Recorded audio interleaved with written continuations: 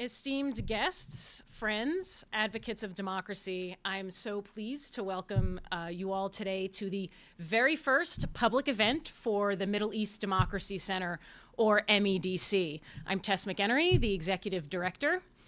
MEDC was founded just this January. It's a merger of the Project on Middle East Democracy, or POMED, and the Freedom Initiative, two organizations with over 25 years of combined efforts to support democracy and freedom in the Middle East and North Africa. This merger arose at a vital inflection point of rising authoritarianism and human rights violations across the MENA, issuing a clarion call that this region cannot be exempt from the global reckoning between democracy and autocracy. There are widespread calls for dignity, justice, and freedom that have been met with brutality, empty rhetoric, war, and resurgent authoritarianism that has left so many displaced, disillusioned, and with little hope for their future. The founding of MEDC intends to turn this tide, building on the rich legacies of POMED and the Freedom Initiative. The mission of MEDC is to work tirelessly alongside the people of the MENA region to challenge authoritarian systems, free the unjustly detained, and advocate for U.S. policies that protect human rights and advance a bold vision for democracy. So today's panel discussion is not only MEDC's first public event, it also launches our Democracy Matters initiative.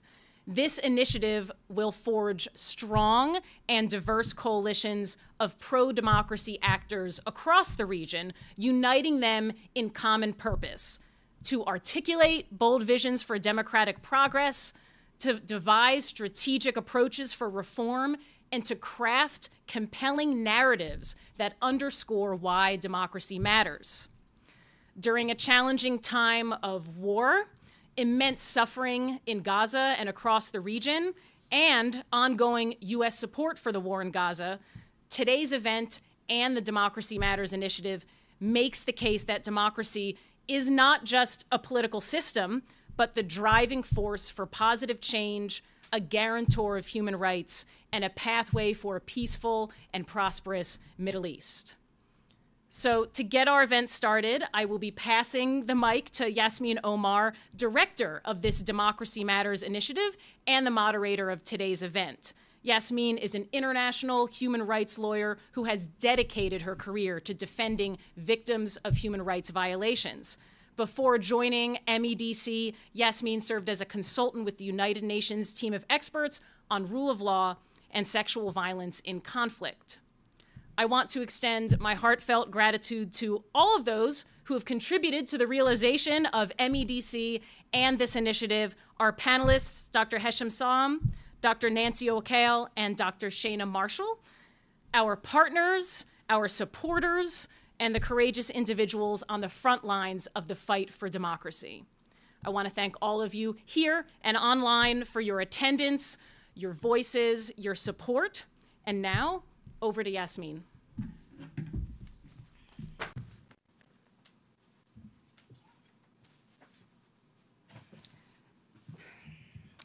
Thank you, Tess, so much for the kind introduction and for the inspiring remarks. And again, welcome to our event.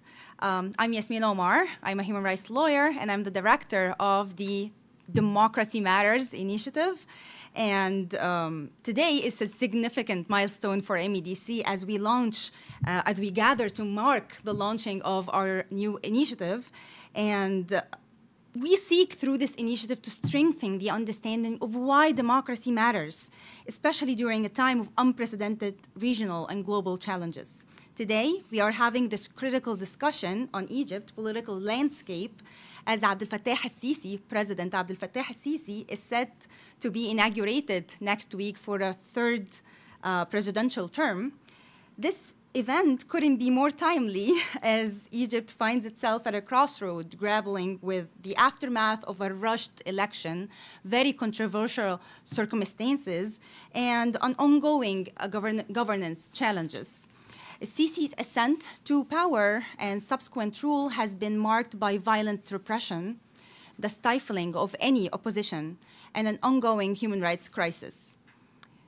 This tenure thus far has been characterized by authoritarian domination that left the political scene in a precarious state of economic uncertainty, social and political uncertainty, and as el-Sisi embarks on his new term, concerns about trajectory of Egypt's democracy, foreign policy, impact on the Egyptian citizen and the region, the wider region, looms large. Adding to these challenges, of course, is the current Israeli genocide in Gaza and the catastrophic humanitarian crisis on the border, which further complicates Egypt's economic and political hardship and provides a pretext for further tightening of control and abuse of power, especially in the time of prevailing U.S. indifference towards human rights violations in the region. Concerns about all of this is going to be our subject of discussion. I would like to thank our esteemed guests and speakers for joining us today to dissect into Egypt and the impact of its autocratic ruling on the region and on the aftermath of the war. First, I'd like to welcome and introduce Dr. Hisham Salem, Associate Director for Research and at Stanford University Center on Democracy, Development, and the Rule of Law. Welcome, Dr. Hisham, and thank you so much for joining us. Thank you. Joining Dr. Hisham is Dr. Shana Marshall, Associate Director of the Institute for Middle East Studies and Assistant Research Professor of International Affairs at George Washington University's Elliott School of International Affairs. Thank you so much for joining us today. And lastly, we have Dr. Nancy O'Kill, the President and CEO of the Center for International Policy. And of course, she's an esteemed scholar with long-time expertise on Egypt and the MENA region. And please, we have the full biographies printed over there in our today's event program. Together, and with our esteemed experts, we're going to discuss the complexities of the current political climate in Egypt and try to offer analysis and actionable insights for what's coming after. Before we proceed, I would like to draw your attention to Dr. Salem's recent publication for the Journal of Democracy, The Autocrat in Training, the Sisi Regime at 10. We have a few copies printed here. For those are following us through live streaming, please visit our event page on medeastdc.org to find the link to the publication. And without further ado, we'll delve into today's discussion, starting with Dr. Hisham.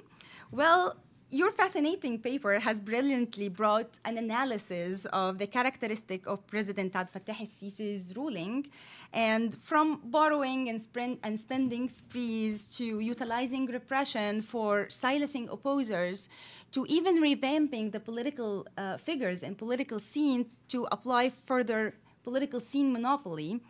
How has the autocratic ruling in Egypt over the past decade shaped the country's political and economic landscape?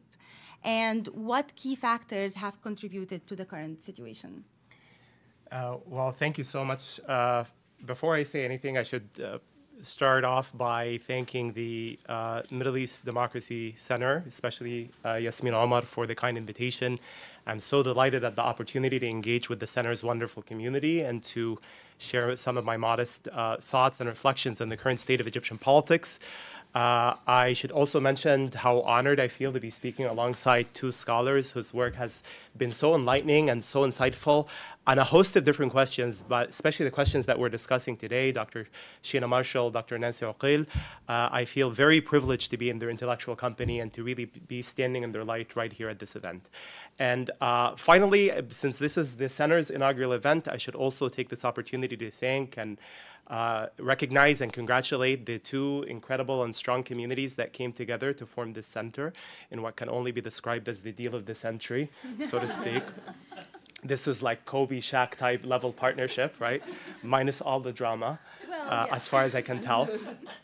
But in all seriousness, I'm very excited about this partnership and everything that it promises to deliver to advocates of democratic change in the countries of the Middle East and North Africa. So I think your question, Yasmin, I think it compels us to add a little bit of analytical and historical depth to everything that we've been reading from and about Egypt over the last few years. I'm going to preface by saying that notwithstanding everything that we've been reading in the news about investment deals, about aid packages, loan agreements that Egypt may have negotiated in the last several weeks, the fact remains that on a basic and fundamental level, Egypt's economic predicament still has not changed and still remains the same, right? So we're still talking about a rapidly deteriorating economy with prices rising up to unprecedented levels in ways that are imposing serious hardships on middle and low-income households. We're still talking about a heavily indebted state with total government debt as of last year reaching 160 billion US dollars. And this is also around the same time when Egypt became the second most indebted country in the world to the IMF, second to Argentina. And we're still talking about a reality in which a good chunk of the government spending is still going to servicing debts in a way that is limiting the capacity of the state to protect vulnerable social groups who are experiencing the wrath of the current economic downturn. And by the way, this is a big deal in a country where a third of the population actually lives below the poverty line, and that number usually rises up to above 50% if you add the households that live right above or barely above the poverty line. So you're still talking about a fairly vulnerable, tenuous, and perhaps even precarious economic situation. How did we get here? So I have 2 points to make. The first point is that the problem is fundamentally a political one. It's very tempting and it's very easy to reduce Egypt's economic problems to the missteps of one government or another, or the impact of one global or regional crisis or another. But the big elephant in the room with us is Egypt's closed political space, which has remained shut down for the past 10 years and has been fairly out of commission, leaving no room for accountability or transparency, leaving no room for debating economic public policies or deliberating over the wisdom or lack of wisdom behind them, leaving no room for contesting the enormous and costly and burdensome privileges that the military has been able to accumulate over the course of the past decade, and leaving no room for pushing back against the state's continuing transgressions against longstanding social and economic rights. So if we're talking about the roots of economic precarity, I think it's very important to take into consideration the political dimensions of this as well. Because frankly, and to state this candidly, the complete absence of accountability and transparency has been, like the least to say, is disastrous for governance outcomes in Egypt, and has in fact provided the permissive conditions for the type of economic mismanagement that we've seen over the course of the past 10 years. So as you all know, this is a political leadership that has spared no effort in using deadly violence and politically motivated prosecutions against dissidents from across the ideological spectrum. Human rights groups estimate that there are about 60,000 political prisoners in the country today. Beyond the fact that state-managed elections and political party life are effectively monopolized by the regime, as you alluded to earlier, Yasmin, there's also a very critical development that happened in the course of the past decade and that is currently shaping the realities that we're living through, which is that nearly all privately owned media outlets were taken over by the security sector through proxy ownership. What does that mean? That means that the spaces available to present alternative viewpoints are virtually non-existent in the country. So that is to say, the story of the past decade is not just the story of economic mismanagement and disarray, but it has been the story of a deepening authoritarianism and a shrinking political space, a shrinking space that is leaving no room for peaceful expressions of dissenting viewpoints. So I would argue that these two stories are not only related, but are in fact deeply intertwined. Because on one level, the exclusionary economic path Egypt has taken over the course of the past 10 years has deepened the state's reliance on repression, and which has become a key instrument in containing socioeconomic grievances and also in preempting any attempts on the part of any political actor to politicize socioeconomic grievances. But on a different level, the absence of accountability and transparency has become a recipe for economic mismanagement and the type of irresponsible and imprudent economic policymaking that we've observed over the past few years. If we're talking about Egypt's closed political space, this is not just a side issue in discussing the current economic realities in Egypt, right? So, I mean, it's easy to lose track of the fact that this actually constitutes a critical condition to understanding how the economic path that Egypt has taken on since 2014 has come about, an economic path, as you suggested earlier, that has put so much emphasis on large-scale spending, on state-led and politically motivated mega projects without a whole lot of consideration to the debts that these projects are accruing, without a whole lot of consideration to their overall impact on private sector development and export-oriented manufacturing sectors, and definitely not a whole lot of consideration to their overall impact on social spending and distributive justice more generally. So, the second point that I'm going to make before I hand this back to you, Yasmin, and perhaps this is a longer point, is that this economic path that I'm referring to was largely predicated on this very problematic, if not completely disastrous assumption that Egypt is too big to fail, or the idea that the enormous amount of aid that Egypt began to receive from its international partners, especially Gulf countries starting 2014, not to mention the generous access to credit it was able to secure through IFIs and other lenders, that was unlimited, and that is something that would remain forever.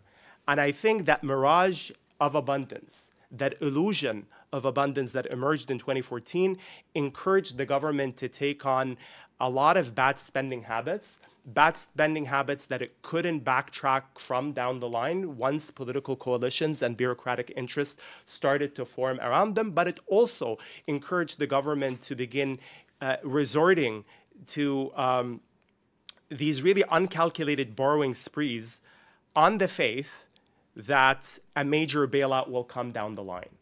Why? Because Egypt is what? Egypt is too big to fail. And, eventually, and it's not surprising, by the way, that, at certain points in time, a lot of observers were noting that, Egypt was borrowing money in order to meet its monthly debt payments. And everybody was saying, well, what are you doing? You're digging yourself deeper and deeper into debts. Well, they're not just digging yourself deeper and deeper into debts. They're buying time. This is what happens when you try to buy time, knowing that a major bailout will come down the line because, as I said, Egypt is supposedly too big to fail. Except that Egypt is too big to fail paradigm has proven to be deeply flawed, not only because of all of the debts that it resulted in accumulating, but also because Gulf generosity towards Egypt has in fact waned in more recent years. Why? It's not complicated. It's not a mystery. It's because the threat of a counter-coup or an insurgency in Egypt has largely subsided compared to that 2014 moment when that regime first came into formation. But also these countries have just been reluctant to cut the government any more blank checks, fearing that they would be stuck bankrolling the government's bad spending habits indefinitely.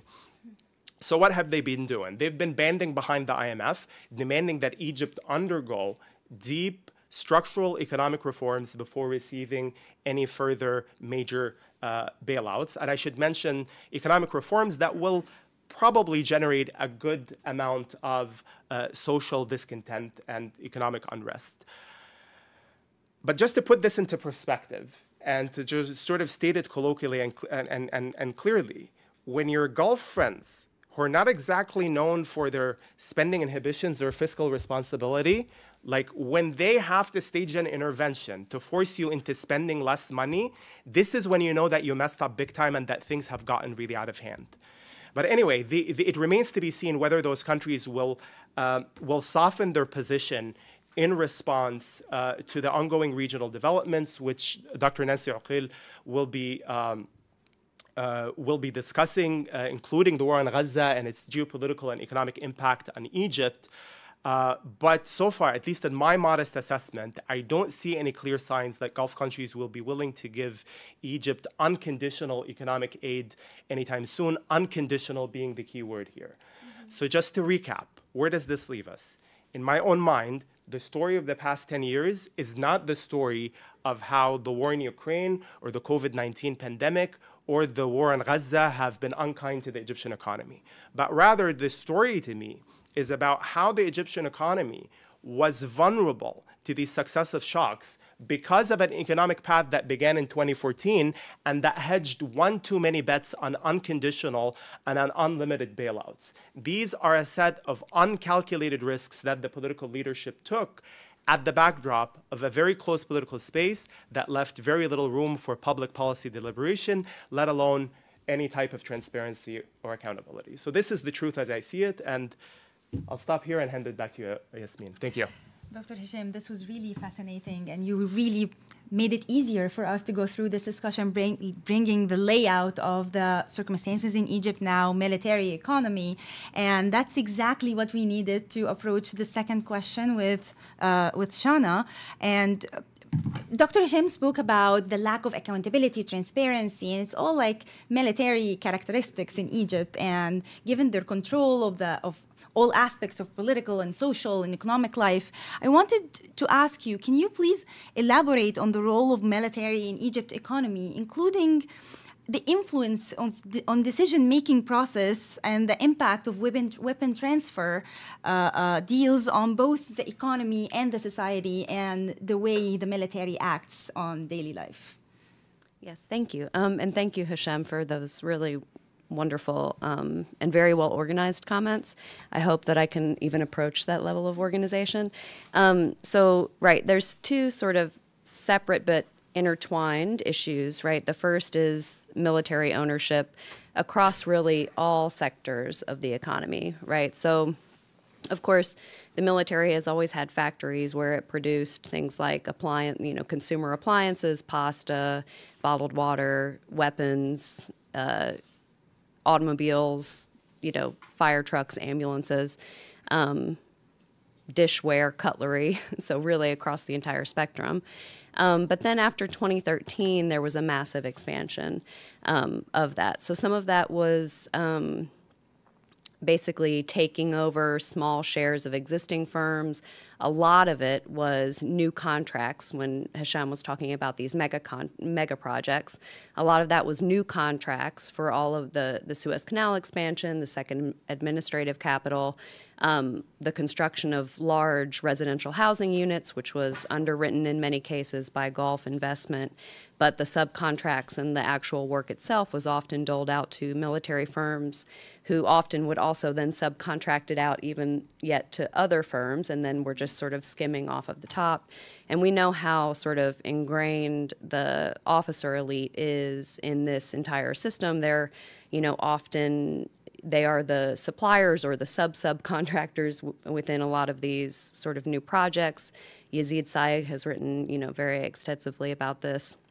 So there was really just an explosion in the amount of money that was coming into Egypt after 2013, largely from the Gulf states, but I should also note from a lot of European and American sort of multinational conglomerates, right, and contractors and builders, right? So it wasn't like there was a military coup and all of these European and American firms were like, oh, no, we better not do business in Egypt because it's, they had a military coup. They were like, oh, great, let's go do business in Egypt because they had a military coup, right? Because what they're looking for is stability and predictability, right? And what they saw under Morsi's government, which was, there were certainly internal problems, but there was also a lot of undermining of that government from abroad, primarily from the Gulf states, right, because that was a threat to their own regime legitimacy, right, the rise of a democratically elected but religiously oriented government. If that was possible in Egypt, then maybe that would also be possible in the Gulf states, right? So they were very, very nervous about the prospect that this could sort of threaten their own sort of legitimacy. And so you have all of this, this new money just sort of pouring into Egypt after 2013. And you also have, of course, all the arms manufacturers, right, in Germany and Spain, in especially in France and in the United States saying, great, the military is back in control. All of these projects, all of these weapon sales that, we were teed up for, that Gulf money is going to underwrite a lot of these new weapons sales, and we're going to be sort of raking it in. And in fact, Germany and France, I think, had their biggest sales years, several years in a row, largely due to Egyptian weapons purchases, which is really incredible if you think about it in the context of this burgeoning sort of debt crisis. Why are they spending, this really enormous amount of money on weapons imports? But for international business elites, they were excited about this. So you have the issue of military ownership, and then you have the issue of these recurring sort of economic crises, which the late political economist Samir Soliman, right, wrote extensively about in his book, The Autumn of Dictatorship, which is a really excellent text about the Mubarak years.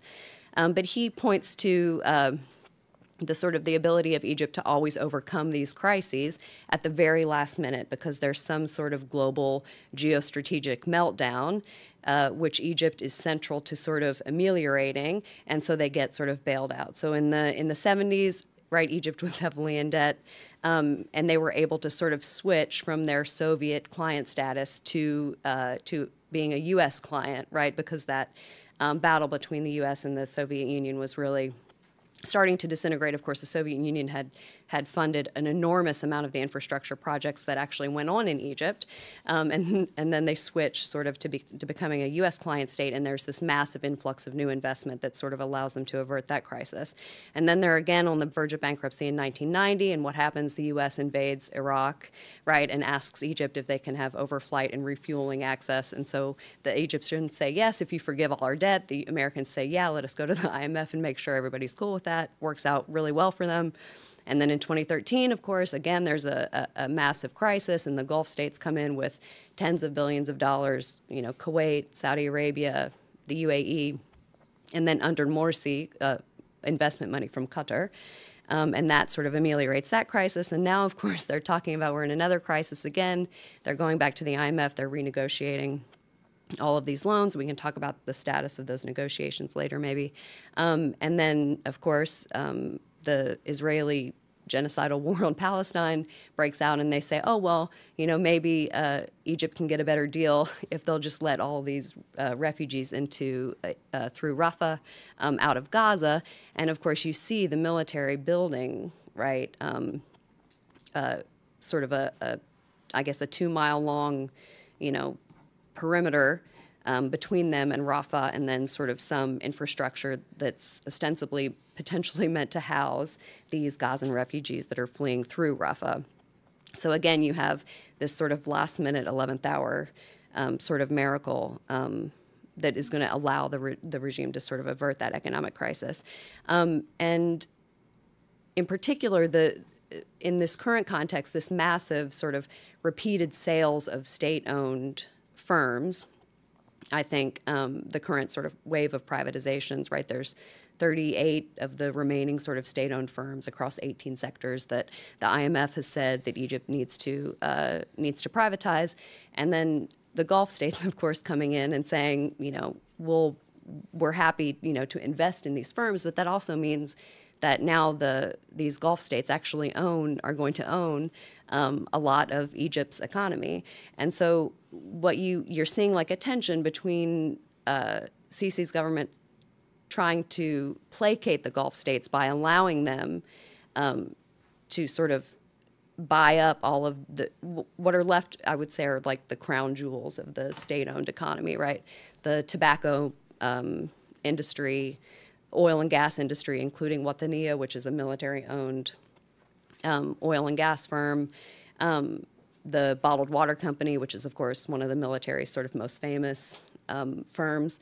And so you see the government trying to, I think, the Sisi government trying to sort of negotiate with these Gulf firms that want in to these investments, and then mediating what I imagine would be substantial domestic opposition to basically selling the entire state to Gulf investors. And so you see a lot of domestic Egyptian sort of business elites being the military reaching out to them to try to get them, either willingly or unwillingly in some cases, to put up their money to actually float some of the privatizations of these state-owned firms as an alternative to just sort of selling everything in a fire sale to Gulf investors. And I think the tension that has caused between the Gulf states and the Sisi regime is going to be, I think, really critical in the next few months. Shauna, this can't be more precise or on point, because we have seen Egypt benefiting from what experts have been noticing. They've been benefiting from the war on the border, been approaching deals, whether it's from the IMF, whether it's from the Gulf, and this narrative has been completely clear also on the regional wider narratives, which brings me to ask Nancy, and can't be like more directed to anyone but you. Well, Egypt has been a proximity and a historical relationship with Palestine and with Israel, and it makes Cairo pivotal to any stable outcome from the current war on Gaza. On the other hand, the war on Gaza has brought significant implications for democracy and for human rights inside Egypt and in the region. How has the U.S. foreign policy, Egypt foreign policy, and the militarization in both affected the region, and what are the challenges arising for accountability and for human rights?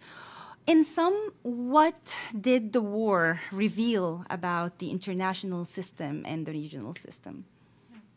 Well, thank you, Yasmin, and thank you so much, Tess, as well, for having me at this important event.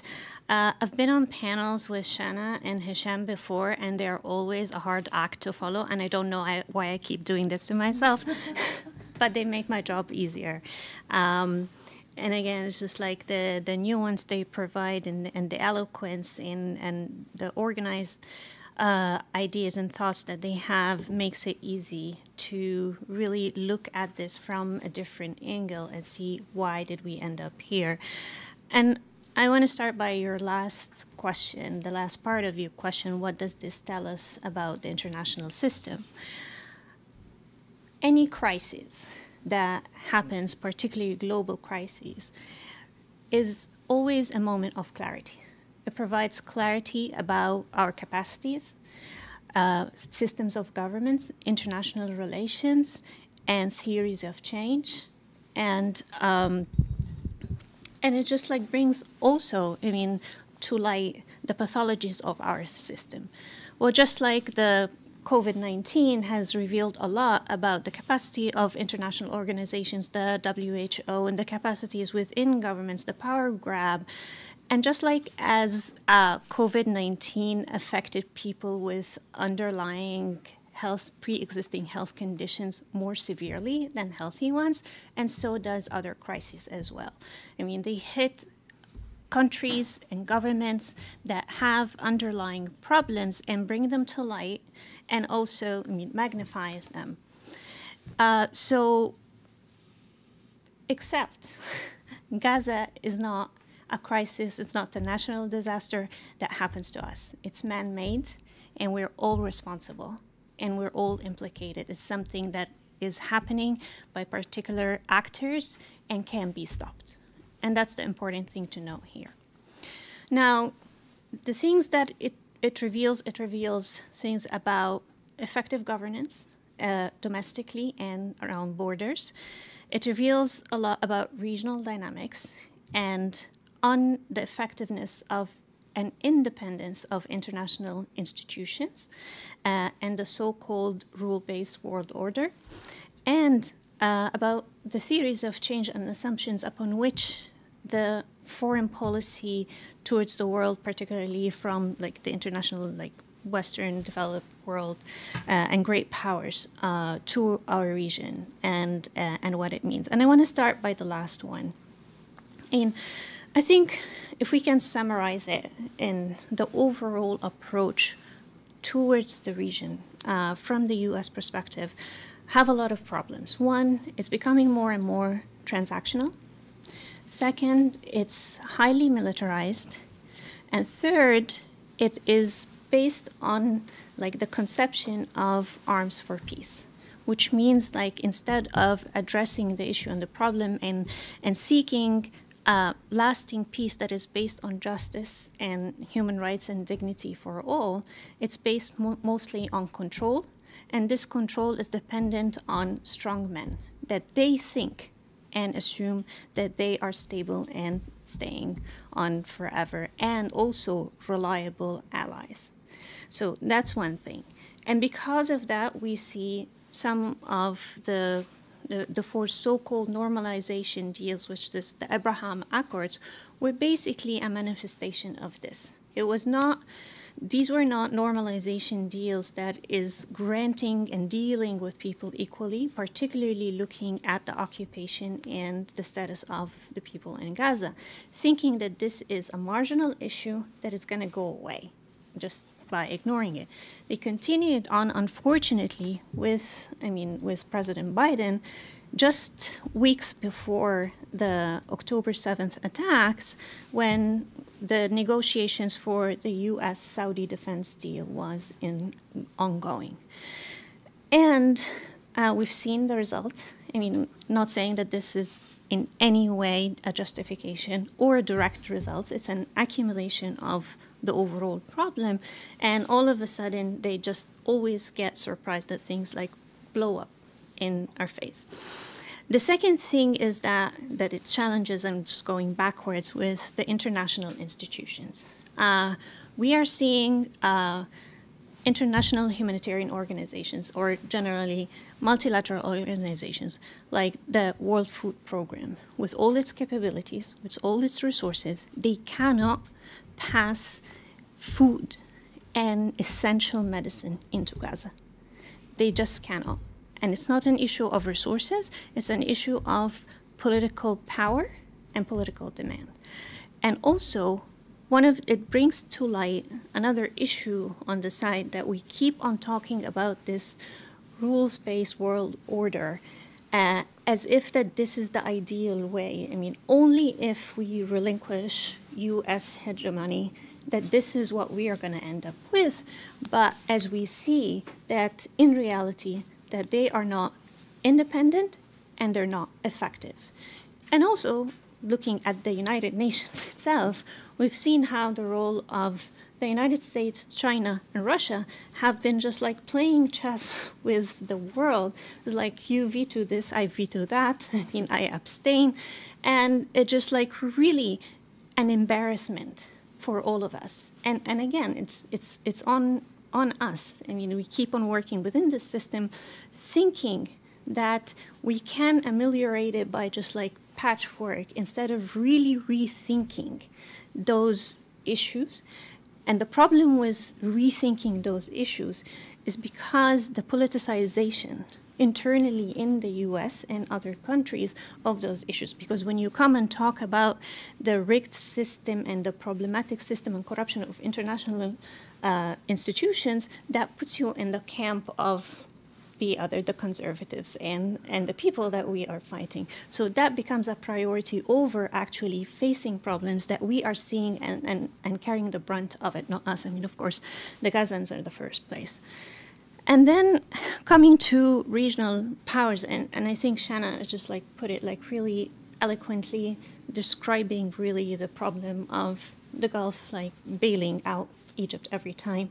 And as Hisham said, is like always that Egypt is too big to fail. And it's two things. Egypt is too big to fail, and they're playing a game of extortion, because this is what Sisi provides, sort of warn the people. You've seen what happened in Syria. They're a quarter of the size of the population of Egypt. Imagine if you have a crisis with a country the size of Egypt. So it's like this extortionist view. And also, the more Egypt gets money and the more it's near default, it's like saying, if you owe the bank $1, you're in trouble. If you owe the bank $1 million, the bank is in trouble. And this is the case. That we're seeing that that every time the IMF provides a loan, that Egypt does not keep up even with the rules and the conditions that it puts on. They go on and ask for another one, because they only want to keep like kicking the can down the road. They do not want to resolve the problem. Now, coming to the last point of what it reveals about domestic politics and power, I mean, all of this is being done, I mean, with the assumption that we want Egypt to be stable. And we want to keep Sisi in power because it keeps it stable. Now, looking at what's happening right now, no stable country can just maintain this long-term stability when it doesn't have sovereignty. And no country that does not have control over its economy independently could have sovereignty.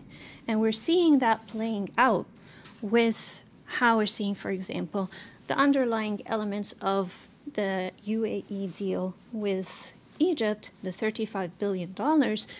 And we all know there's like under the table, part of it is an agreement related to Gaza and the Palestinian people. I mean, it's not outspoken, but it's implicit and understood. This is not sovereignty. The second thing is just like being able to control your borders.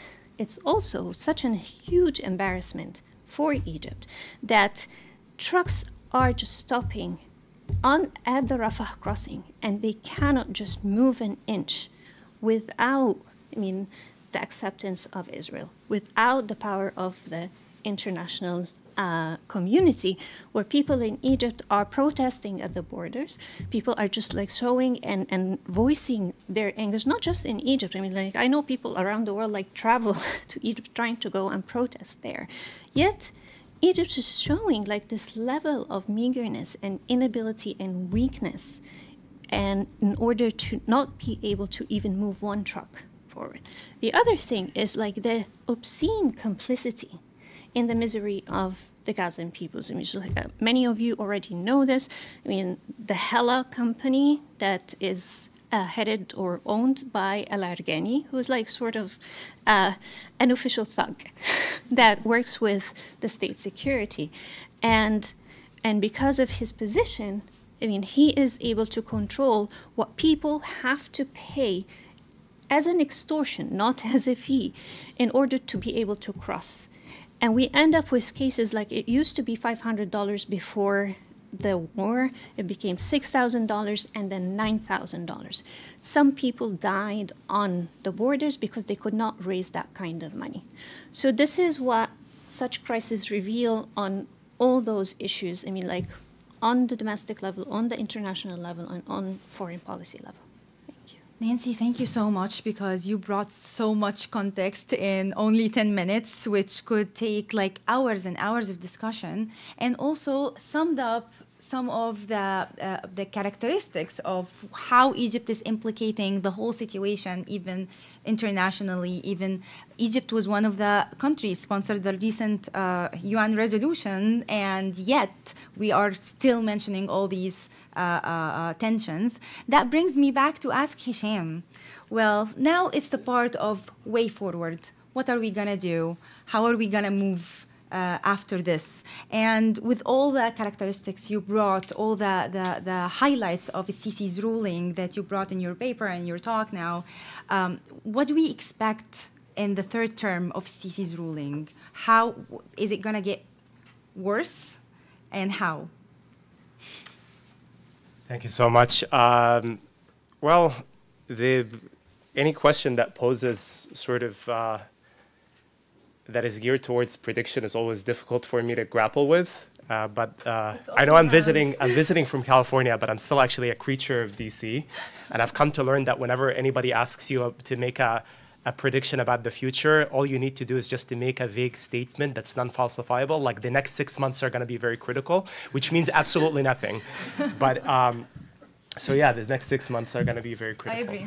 But anyway, I mean, I can't make any prediction, but I can tell you what I'm going to be looking for, and I think everybody will be looking at how the Egyptian government will be using the very temporary and conditional lifeline that the investment deal with the UAE and all of the dollars that actually provided the Egyptian state with, how that and the IMF loan, how that lifeline will be used by the Egyptian government. And here the question that people are posing is whether the Egyptian government will be using this as an opportunity to lay the groundwork and foundations for a change in course, a change in course that moves us away from the business as usual of the past 10 years of large spending on transport infrastructure and large state-led mega projects, and instead advance a national economic development strategy,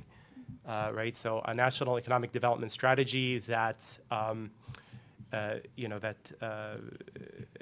has the legitimate buy-in of the Egyptian people, and that also engages the private sector on fair terms, and that a strategy that prioritizes social justice and that secures and protects Egypt's sovereignty and political independence, which, by the way, is something that the IMF and the Gulf countries are not going to do for Egypt. You need the Egyptian people involved in this process in order for this to actually happen. And finally, a strategy that distributes the costs and the burdens of economic recovery and economic reform and transformation in a manner that is just, that's fair, that's equitable. Achieving this, in my own mind, is not just about convening the economists and adjudicating between one economic rationality or another, but it's actually about opening the political field in a way that allows for meaningful transparency, meaningful accountability, and most importantly, meaningful public debate about Egypt's economic future. It's not just about restoring faith in the economy, but it's about restoring people's faith in the political process and their belief that that political process provides a viable and credible vehicle for advancing long-standing popular demands for economic justice. I think we've all experienced for the past decade the rule of the one voice, and by all objective standards and setting aside all polemics, the results have fallen short and they have not served the Egyptian people well. Now you need the legitimate buy-in of the Egyptian people. You need the support of strong and credible political institutions that can hold governments accountable and that are capable of representing Egypt's national interests and to dig their heels in and uphold Egypt's national interests in the face of IFIs and other investors and other creditors who may not have Egypt's best interest at heart. And once again, I'll repeat that the IFIs and the Gulf countries are not going to do this for Egypt. Egypt needs to do this for Egypt, right? It's not just about, I mean, I don't want to sound polemic, but Egypt doesn't need another sugar daddy or another like Splenda daddy or any of these people. Egypt needs a national economic development strategy. And so this is, so that is all to say. This is like a long-winded way of saying that I'll be waiting to see whether the political leadership will rise up to the occasion and enact the political changes that are necessary to be able to grapple with the impending economic challenges that Egypt is confronting at the moment. But I'll be very honest with you, Yasmin, and here's the plot twist: I will not be holding my breath. The second thing, and very briefly, that I'll be looking at is the regime's management of its own political apparatus.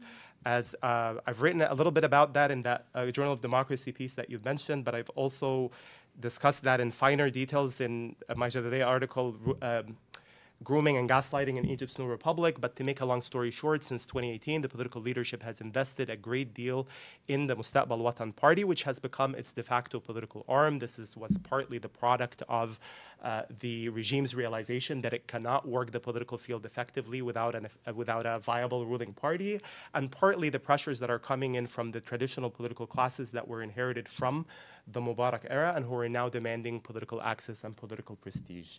So, but to make a long story short, despite the fact that the party now is holding this high profile and is it's been stuck in what I call this acting ruling party space, where it's not a ruling party, it's an acting ruling party where it's responsible for holding and managing the majority in parliament, but it's not recognized, and it's also tasked with, as you've seen, you've mentioned the election, in mobilizing supporters on behalf of the regime during election seasons and critical moments, but it's still not recognized as an official ruling party. So I'm gonna be seeing whether this Mustaqbal Watan Party over the course of the next year and the aftermath of this election will be able to break out of that awkward political friend zone that it's been stuck in with the ruling establishment over the past several years, and whether it will be playing, a bigger role in governance and in bureaucratic structures.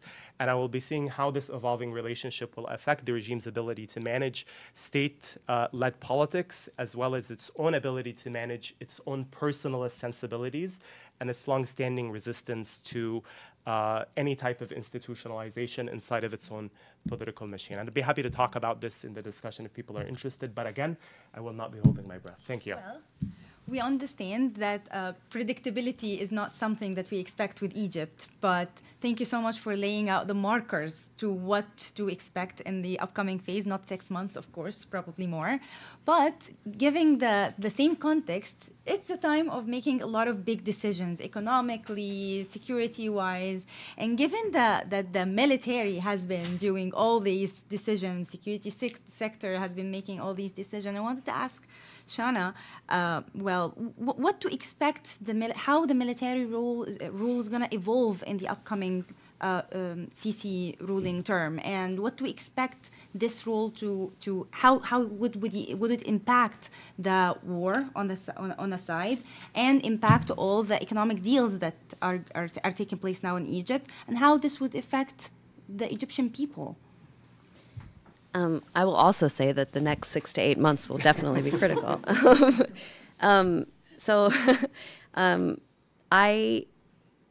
My students always sort of get angry at me because I talk too much about the Gulf states and how critical they are in what happens in the region. But of course, initially after the coup, there was a real sort of explosion of militarization in the Sinai, right, as the regime sort of was targeting individuals that they assumed were affiliated with the Muslim Brotherhood. There was a lot of violence, a lot of death. I mean, that was a really terrible period. But now you have the continued sort of militarization of the Sinai in response to Israel's war on Gaza. But I really think that the UAE still is really critical in terms of what we're seeing. So not only, you can look and you can see that the UAE has absolute sort of impunity in what goes on in the region, especially in terms of what they've been doing in Yemen. And I would encourage folks to watch that BBC documentary about the Emirates assassination campaigns using American mercenaries to hunt down regular sort of just political party members in Yemen, right?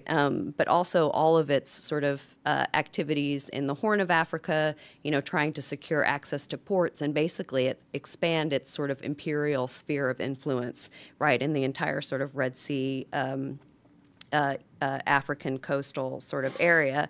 And I think that's very much tied in with this. The Abraham Accords, I think, were really fundamentally about the Emirates and Saudi Arabia being able to collaborate and coordinate with Israel on issues related to weapons technologies and surveillance technologies. Of course, the UAE has had some of these partnerships going back to 2007, which is not so this wasn't like a huge sort of break for them, but it was going to allow for just a really dramatic expansion of the sort of partnerships between Emirati firms and Israeli firms. And I think that because that partnership, those relationships can't move forward until there's a resolution of the Israeli war on Palestine, that the Emirates are very, very sort of laser focused on Egypt being sort of the linchpin or the release valve for that conflict. And the way for them, to sort of realize that outcome is by getting the Egyptians to basically take in all of these people fleeing Gaza. Now, the Egyptian regime, of course, has been very, I think, resistant sort of publicly to that, right? They imprisoned that police officer, right, an Egyptian police officer who said something about solidarity with Palestine, and then he sort of disappeared or arrested and taken to prison. So it's sort of unclear to me whether the Sisi's government is is just trying to sort of look tough, like we're not, going to be the solution to basically a problem that Israel has obviously created. But I think that the intensity of that military relationship between, I guess, a triad, really, the Gulf states, Israel, and Egypt, is so critical and important to the Gulf states that they are willing to sort of, maybe sacrifice Sisi as an individual leader, right? So you would have, a change of whoever's leading the government, but not necessarily a change of the regime itself and the military as sort of the head of the state or the sort of pillar of the state. But that's sort of what I'm expecting is something that is potentially sort of in the ether in terms of that relationship and how that's going to play out in terms of the war, the Israeli war on Gaza, and how that is really going to create, I think, an enormous amount of spillover violence and further militarization and securitization of that whole sort of region. Thank you, Shauna. And also another thing to watch for.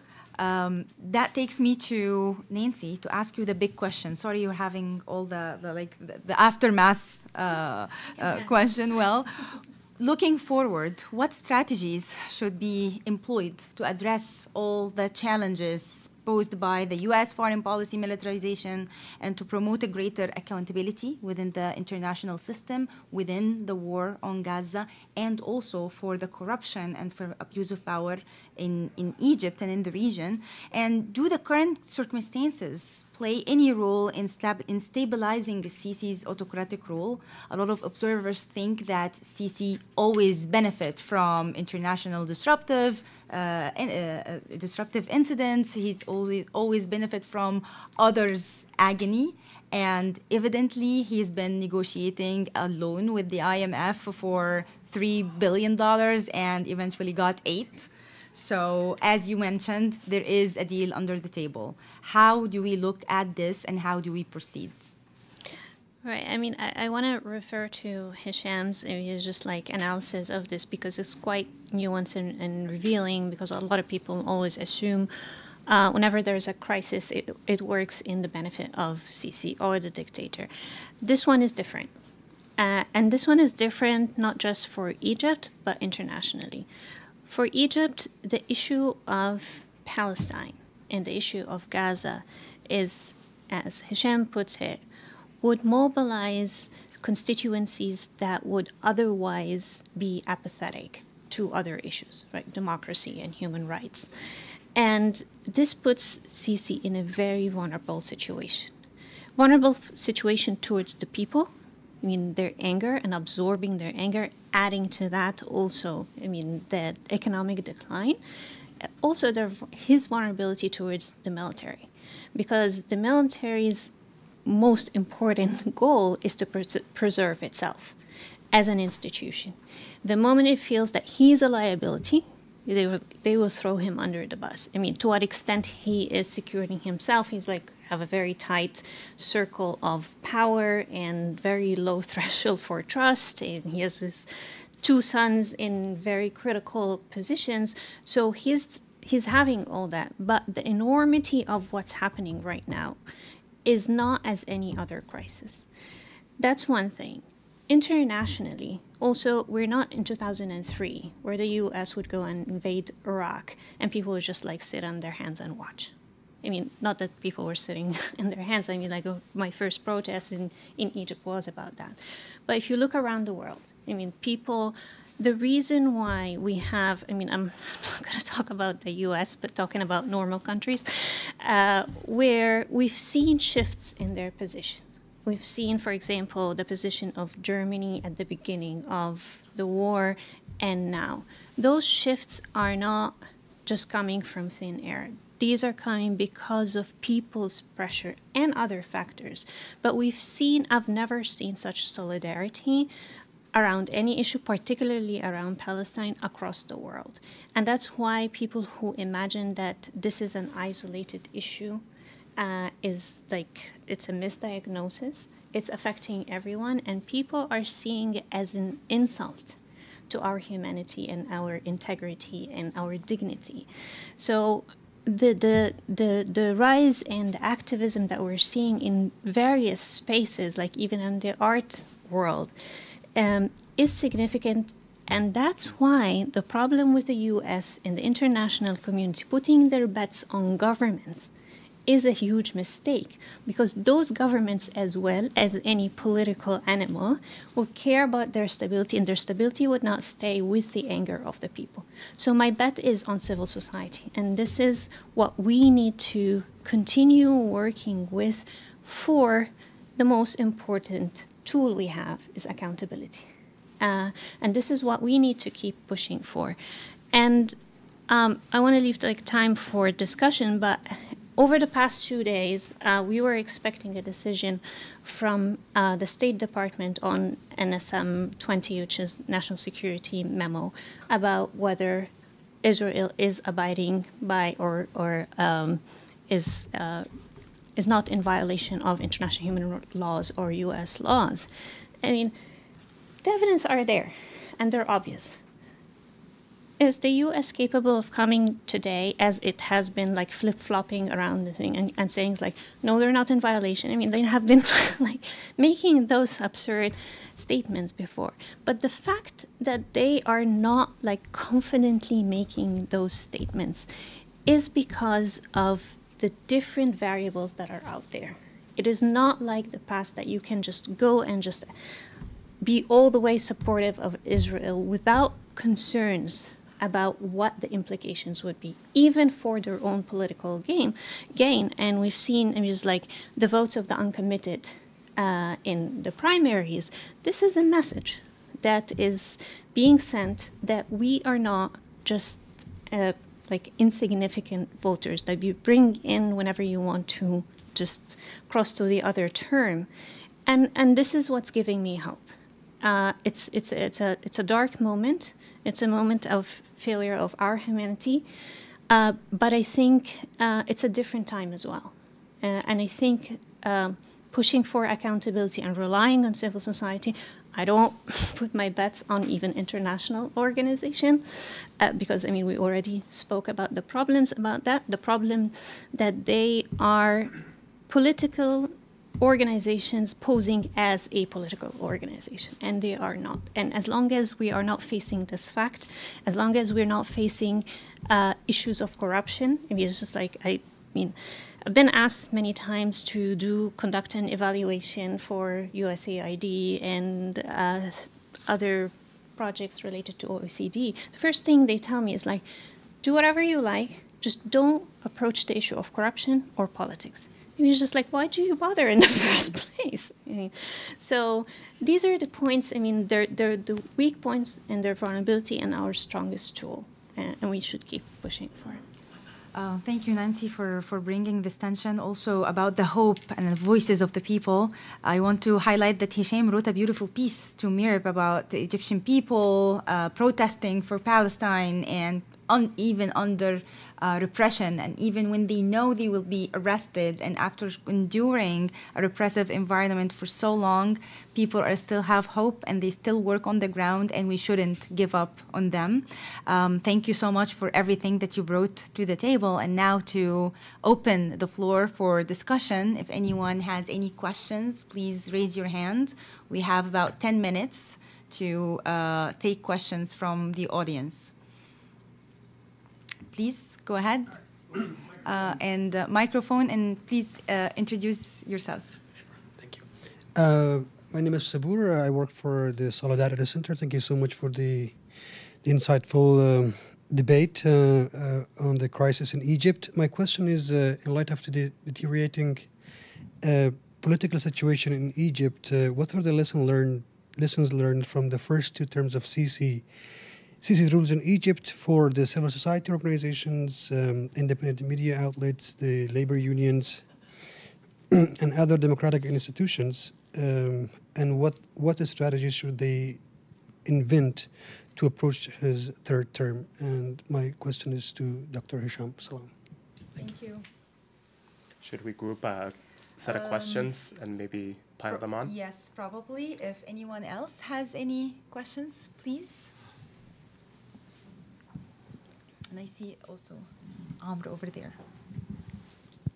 Thank you. This was a really wonderful panel. My name is Nate Grubman. I work at the National Democratic Institute. I think one of the interesting takeaways of Hisham's piece and of this session is that economic decisions that might be objectively foolish or foolish for the Egyptian people as a whole benefits particular groups that form a part of Sisi's coalition. I'd love to hear a little bit more about how the conditionality of aid, the reforms that might be pushed upon this regime might change its political economy. What sorts of reforms would be sufficient to create conditions for the course change that Hisham described? Thank you all so much. Really wonderful panel. Thank you. Another question over there. Thank you. I have a couple of questions, if that's okay. One's for Dr. Hisham and one's for Dr. Shayna. The first for Dr. Hisham is, to what extent do you think that the successive economic crises have affected Sisi's the consolidation or the fragmentation of his elite? Thinking of your grooming and gaslighting piece, has it facilitated further fragmentation for some coup-proofing or purposes, or has he consolidated a little bit more for some of the same reasons? And for Dr. Shayna, I was wondering, you talked a little bit, you talked a lot about the relationship between Gulf and Egypt, and at some point here in DC, the Gulf was bankrolling Sisi's PR, right, and the Egyptian government's PR. To what extent do you think this crisis is going to change their consolidated front in DC, so to say, right? Like, as their interests diverge and some countries are a lot wealthier than others, to what extent do you think that's going to affect Egypt's standing in the city? Thank you. Also, given the Menendez news and what might that implications. Thank you so much. We have multiple questions for Dr. Hisham, so we'll start with you. Lesson learns. All right. Well, so I'll start with Sabur. Thanks for raising these important issues.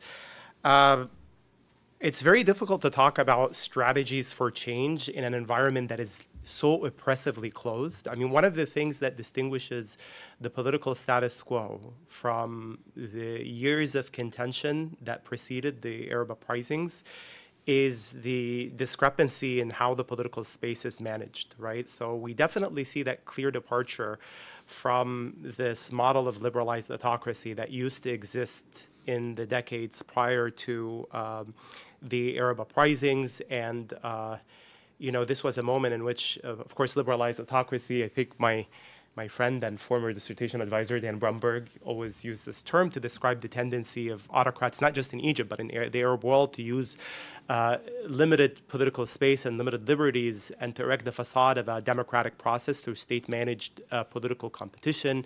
Everybody knew that Hosni Mubarak was there to stay. Everybody knew that Ali Abdullah Saleh was there to stay. But these were ruling establishments that had a vested interest in erecting the facade of democracy and in allowing for some competition during election seasons, allowing for some expressions of the dissent in the media, allow for some nominal but sometimes meaningful power for elected institutions, parliaments, legislatures.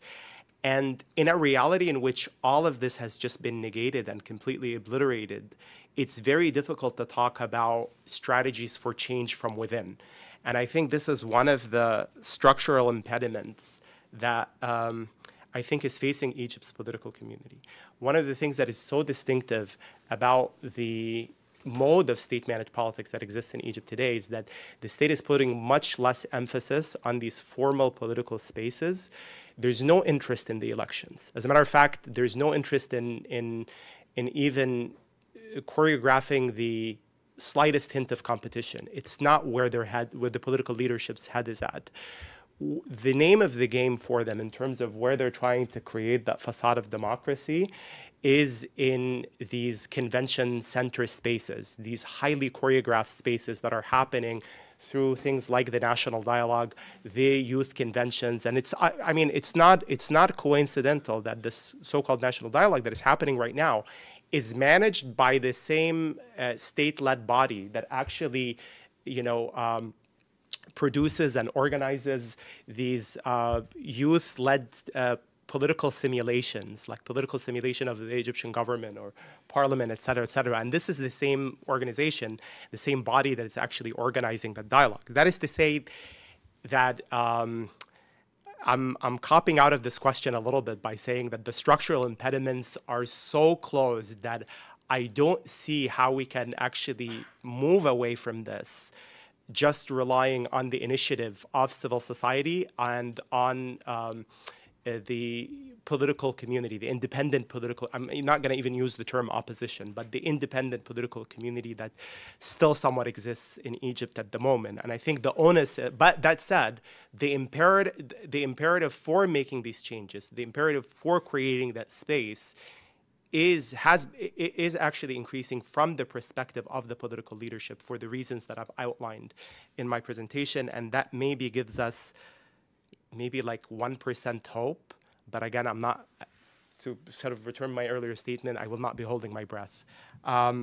Conditionality of aid, I'm going to make a very quick comment here. I think it's important to mention if we're talking about conditionalities, the conditionality assumes that there are serious international actors and that there are serious people here in Washington, D.C. who are interested in promoting political change, progressive and inclusive political change at very high level of policymaking. I'm not talking at the level of implementers. I'm not talking about the level of bureaucracy, but that assumes that there's a political will that exists. And I think from the perspective of anybody who's lived the course of the past 10 years, I mean, Shayna Marshall mentioned sort of the US responses and European responses to 2013 in Egypt, but also the same story repeated itself over and over and over again. Egypt, you're talking about transgressions that kept happening in Saudi Arabia and by the Saudi Arabian regimes in other countries, transgressions that are happening all over the region. Tunisia happens, everything, all of this happened, and yet the response has been thoughts and prayers from the US government. So once again, I think, if the point of departure, if the political will is there, I find it very difficult to think of a path where you can actually, a process by which these actors, especially, if we're talking about the United States and the EU, to actually dictate the terms of political change. I just don't see political will, but obviously the low-hanging fruit, from my modest assessment, I would love to hear what, Dr. Marshall and Dr. Aqil have to say about this. But my thinking is that the low-hanging fruit right here is the question of political prisoners. I'm not talking about fundamental political reforms. Just if people have been, behind bars for over 2 years in a context in which it's illegal to actually keep people behind bars if they haven't been convicted or taken to trial, just release them. Implement the laws. Implement the laws. Let's not have a discussion about it, not have a dialogue about this. Just implement the laws as a starting point, as a way of showing goodwill and lending credibility to that process of dialogue that you've instituted. So this is would be a good place. It's not a great place to end, but I would say that this would be a good place to start. Amr's question, I'm just going to say very quickly, this is a longer story, and I would love to also to hear, of course, Dr. Marshall and Dr. Aqil's thoughts about this. But my modest observation, Amr, is that what is very interesting to me about that process that you're referring to, kind of like the re-emergence or resurgence that happens in the Mubarakist political elite, that emerged after resurged in the political arena after 2018. What is very interesting to me is how this actually, the climax of this process in more recent years also coincides with a reality in which the state has become dependent on some of these figures that came from the Mubarak's ruling establishment, or at least the Mubarakist clique, to facilitate privatization deals with the Gulf. And a lot of people are pointing towards situations where particular interlocutors are coming back to the public arena because of the role that they're actually playing in facilitating these privatization and investment deals that are some of them are ongoing and some of them are in the news. There's more to be said, but I'm just going to cede the floor to my colleagues here. Thank you. Dr. Marshall? Yes. Yeah, that's really great questions. And thank you, Hisham. Those are also really wonderful insights. So, yeah, this question of whether sort of the interests of Egypt and the Gulf states are sort of starting to diverge. Of course, there's the Gulf has for a long time underwritten a lot of the operations that are going on in the big mirrored buildings that you see right all around us. The PR firms, the government relations firms, the strategic consulting firms, many of which are named after, former secretaries of state and high-ranking members of government. It's really sort of a jobs program for like white-collar professionals in the United States. Somebody pointed this out, I think, 60 years ago, right, that the rise of Gulf sort of capital and how important the U.S. was to the continuation and the expansion of Gulf capital was going to mean that there was going to be an enormous amount of money coming into just this like professional class of public relations experts in the United States. So that was a very prescient prediction.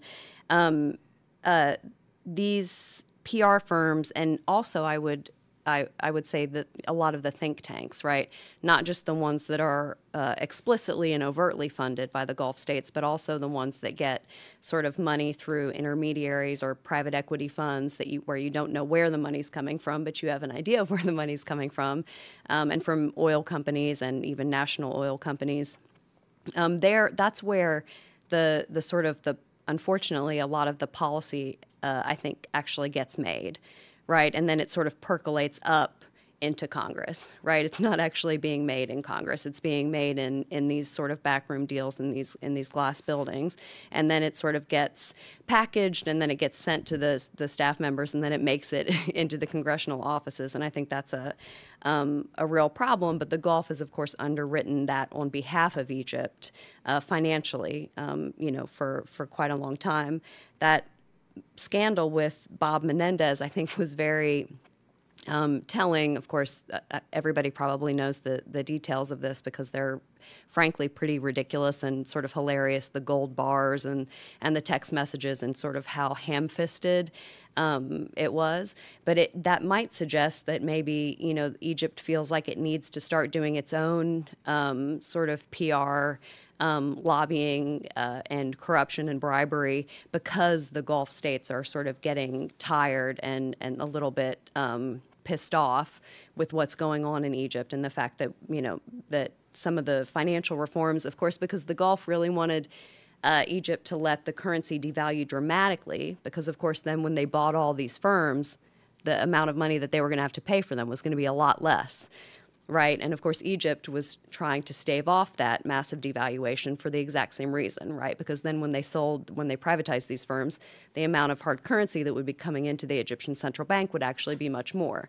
So there was this real struggle for a very long period, and they went back and forth. So there were these, Emirati firms that would say, okay, we'll buy, the tobacco company or the water bottle company or this oil company or whatever, and Egypt would say, okay, you can buy it for this much, and they would sort of draw out the process, waiting, the Emiratis or the Saudis or the Kuwaitis or the Qataris waiting for the currency to continue to devalue more.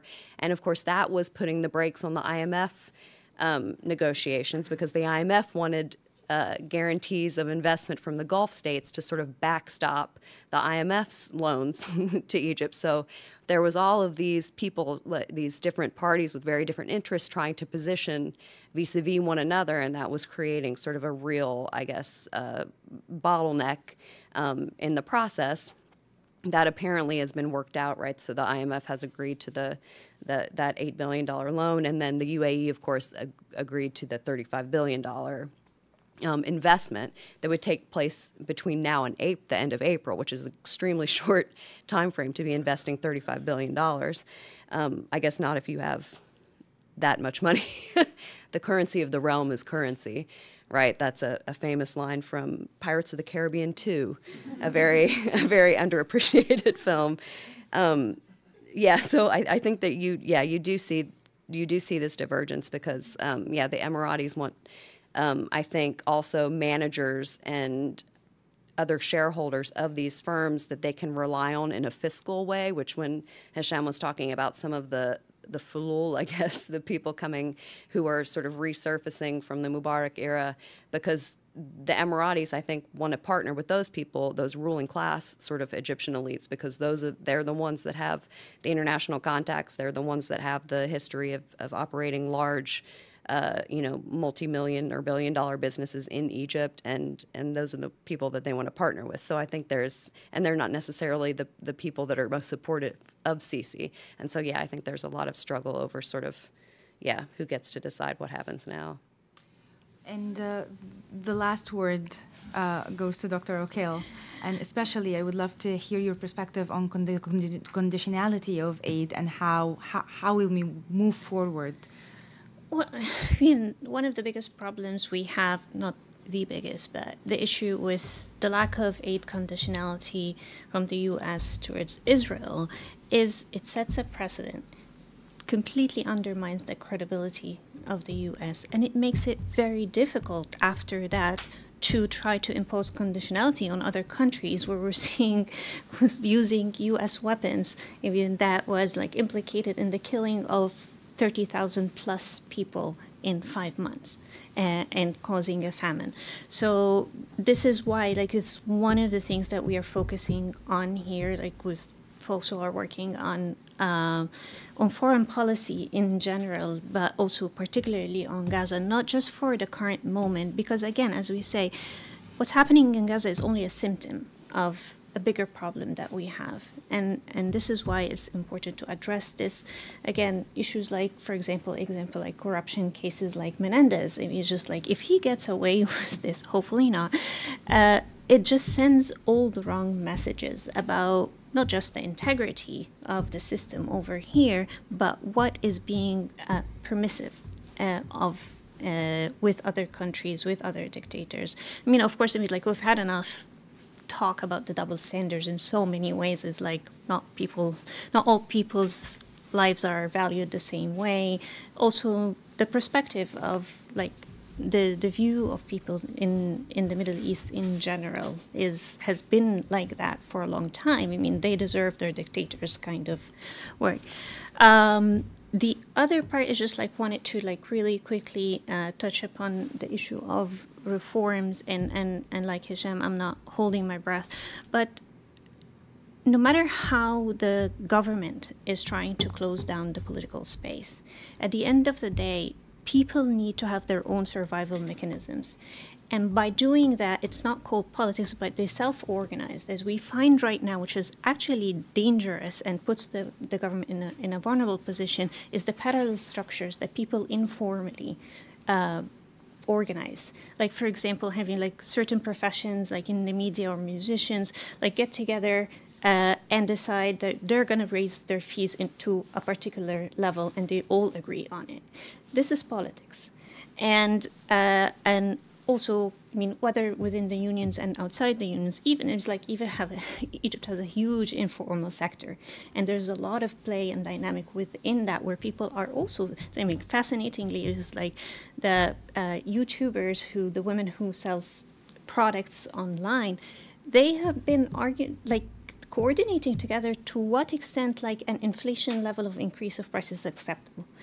These are all ways of self-organizing that also undermines the government, because you're creating another. Other people are actually relying on their own security, agencies and private security firms, because they are not relying on the government. These are all ways of acting politically without it being looking political, and also at the same time it's undermining the government. And just one thing about the lobbying, it wasn't just the Gulf. I mean, like, the biggest lobbyist for Egypt during the coup was Israel. I mean, doing it like, it's like in charity, of course. So it's not just that. I mean, it's just like, and my colleague here, Matt Dassa, I mean, always says, like, it always starts with campaign financing if we need to reform anything, because it's key in actually how we proceed from there. Thank you very much. Dr. O'Kale, Dr. Marshall, Dr. Salem, thank you so much for honoring us with your presence today, for sharing your extensive expertise and fascinating perspective on Egypt, the region, and the world. And on behalf of myself and the rest of MEDC team, thank you. And thank you so much to the audience via live streaming and in person. Have a good night.